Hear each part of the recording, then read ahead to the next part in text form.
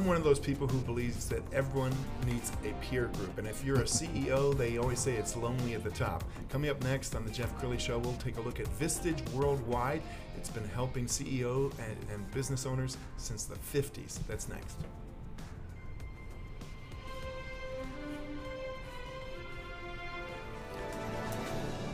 Do I see your link? Many are predicting that the worst is yet to come, which is unfortunate, said one person here. Until now, they've enjoyed the reputation of being the nation's icebox. Watched a burglar in his home this morning by webcam. As a journalist of over 25 years, stories are what make my world turn. Reporting live from the Dallas newsroom tonight, Jeff Crilley, Fox 4 News. But in 2008, I took the jump from my familiar life and started a PR firm from my home. We're talking about anyone with a camcorder like the one I'm using becomes a television network. We started slowly growing the company, and we now have over 100 clients, and we've branched into the world of live digital broadcasting. I now own 8 different TV studios and have a huge team, and the stories that I now get to share are sometimes the most important of my life. Life has a funny way of coming around full circle. This is the Jeff Crilley Show. Okay, we all know bosses and CEOs who have surrounded themselves with yes men and yes women. No one is telling them the truth. And that's why you need a peer group. And one of my favorite peer groups is Vistage. Joining me right now, Bob Wightman. He is a Vistage Chair here in North Texas. Thanks for coming on the show. Thank you for letting me be here. Yeah. Appreciate it. I was impressed with the background. You were telling me off camera it's been around since the 50s? Right, since I think 1957. And it started with an idea that the way to learn about business is to put yourself in the same room with other business operators and find their best practices, talk about things that are problematic or opportunities. And it was so successful it expanded to the point where today worldwide we're in 17 or 18 countries with 24,000 members. And I've actually had the pleasure of speaking to a couple of Vistage groups here in the North Texas area, and it is filled with just wonderful people who, to me, it's surprising how people in completely different industries can help each other with just storytelling. Well, it is, and I would tell you that the most often repeated comment I hear from people who are new to a Vistage group is the one thing they almost all say is, it's amazing how many other people have the same problems I have. Right. And that's where the power comes from, is that it's a matter of learning from other people's mistakes and getting the benefit of what they learned from those mistakes. And something about having friends that love you enough to tell you the truth. Sometimes the employee won't tell you the truth, but your friend or advisor will. Yeah, that's exactly right. We call that, it's a phrase that I maybe somebody in Vistage coined. We all talk about it. It's called being carefrontational. It's when somebody says something that just doesn't sit right, and you're not going to sort of beat them up over what they said, but rather you're going to let them know that you don't agree. Yes. Or that maybe they're missing something, or whatever the context might be. But it's, again, it's the carefrontational. It's doing it with that love and appreciation. Yes. While at the same time being forthright with your suggestion. And to give everyone a sense of what they're working with, I went on the Vistage YouTube page and pulled this little clip. Let's roll that now. One thing I found as a CEO, you can be surrounded by people that tell you everything you want to hear. And my group has always been honest, open, and critical, but supportive at the same time. Vistage is a place to validate what you've been thinking, and that is truly rare in this day and age. I owe so much to Vistage because it allowed me to be successful. With SureFlow, it was roughly at $28 million. Within 5 years, we were at $100 million. I'm the luckiest guy around. A peer group like this is even more important during a pandemic when nobody has a playbook that they can just pull off the wall. I could not agree more. I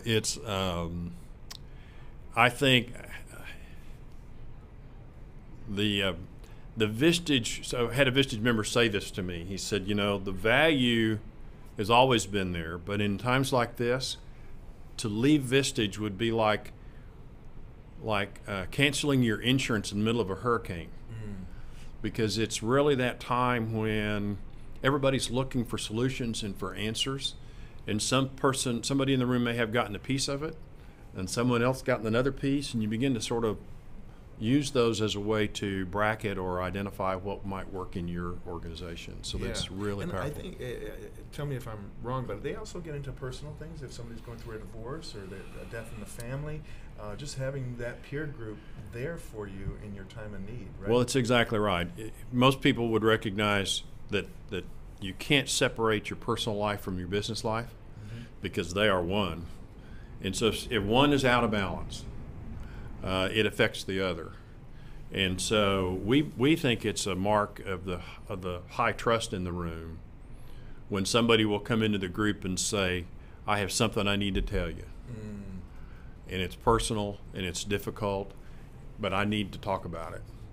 And when they show you that confidence that they can trust you, it's really powerful. And it's an eye-opener for everybody. Almost nobody in the room is going to be a clinical psychologist or qualified to really give somebody some advice, but we can be good listeners. Yes. We've got a little video of one of your typical meetings. Tell us more about the vibe you get when you come into a Vistage meeting. It's not, my experience is it's not a my company is bigger than your company place. Not it's at really all. A sharing of information and ideas. Absolutely, it is. And so it really is an environment where we try to create something that is sorry about that, is light, okay, as we kind of get into the day. And we have a process by which we check in, and that's where we give everybody sort of a real quick status on where we are and what's happening. We do that on a business and on a personal and a health level. And then we begin to talk about, okay, what's working and what's happening and what's going on in everybody's world, and let's start teeing up the items we think we need to talk about within the group. And we've made assemble 6 or 7 of those kind of topics, and then the members will decide which ones take priority. Occasionally we'll have a member that says, hey, I got something happened yesterday and I need to talk about it today, and that'll get, of course, the priority. But it's really... Well, tell me, as a Vistage chair, I know your background is in banking, is that right? Tell me what you bring to Vistage in terms of your expertise. Well, so in my world, I grew up in banking in what we used to call a local commercial lending group, which was locally based companies doing a local or regional scope of business, most commonly privately held. And that description almost exactly matches our Vistage members' descriptions. There are outliers, of course, but the fact of the matter is that that's where I grew up in banking. And so what I loved about my life as a banker was when I got to work with somebody who's an entrepreneur, and I found a way to be helpful to them, and usually it was providing a timely yes, but I got to live vicariously through their successes. And I find that in Vistage, I don't do it with financial capital, but I do it with intellectual capital. Yes. And so what I really love is the success stories that accompany our members throughout our relationships, and that's the powerful thing for me. That's wonderful. I know it's invitation only because you guys are very selective about who you invite in. If somebody's watching this right now and they want to get plugged in or learn more information, Vistage.com? Well, yeah, just if you want to learn more information, just go to Vistage.com. It's got a great amount of, you've seen some videos that you have played here today, and so there's some really good information, some feedbacks. We keep in mind that peer groups are determined by sort of what your level of responsibilities are, and in some cases what you do.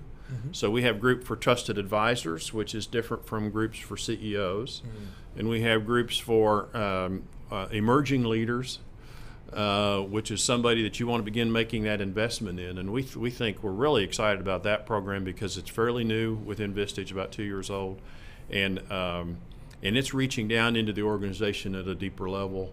And for the millennials who've said, show an interest in me and help me advance my career, we think this is part of that recipe. But that's really what it's about, is putting people together who, when they're at the table, they believe their peers, notwithstanding the size differential that may occur within their companies. Outstanding. You've been a great guest. We're going to leave with the website. Vistage.com is the website. Bob Wightman, thanks again for coming on the show. Thank you, Jeff. It's a pleasure. All right, that's it for now. We'll see you next time.